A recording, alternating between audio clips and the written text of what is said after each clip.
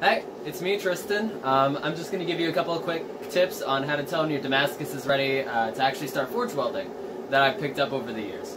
So, just I guess really quick verbally, I can usually tell because the flex boils when it's on the piece. If you're doing it flexless, good luck to you. You're a god, and I don't understand how that happens. What I like to do with the Damascus is I like to get all my pieces cleaned up on the belt sander. I just use the corner. A guy named Frank Bobbio taught me that. And that's how I prep all the steel to get cleaned up. I'm going to grab a piece really quick. So, this pieces that I get sometimes have this black paint or sometimes there's rust on it. And so I'll take it on the corner of the belt sander, just a little over the edge, a little slack, and just swipe it across, get all of the paint and debris off. And then once I get all my pieces together, I'll just weld some beads on the side, and then put it in the fire on a stick.